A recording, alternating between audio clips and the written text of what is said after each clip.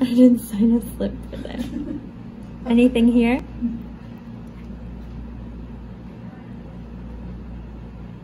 I don't know if it, I guess it's more just like the pressure. Okay.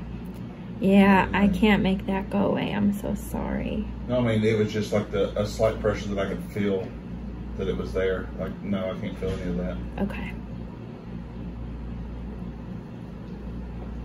I guess you gotta get it loose from the... I do, yeah. That's what I just did, yeah.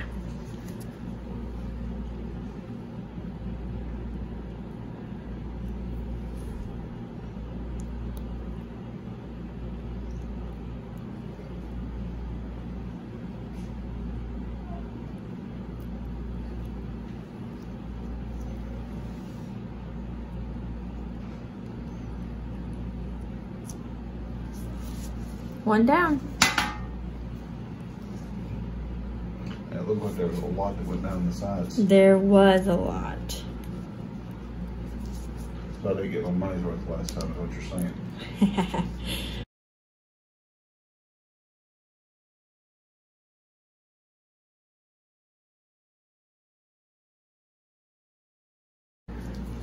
I mean, I don't know why anyone tries to do this stuff if they're not used to it, you know. I had a grandfather that would do it. He had a pocket knife and he would just say you don't know. I've heard that story before. My dad's told me stories of it before.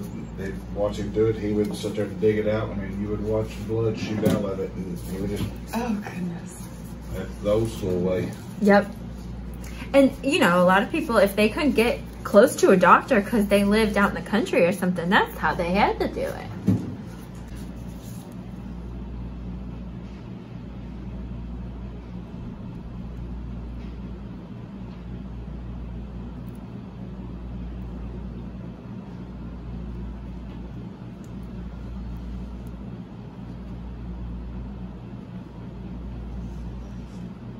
I mean, this other side is pretty far down. I don't know why it's not like it, but I'm glad you don't have more infection than you need. I guess we'll need a script for infection again. Nah, I think this will do it for you. You've had plenty and it hasn't really done anything, so.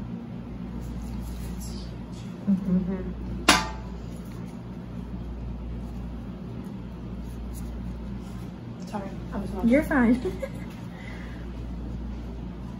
So I don't remove all of this soft tissue, and here's why.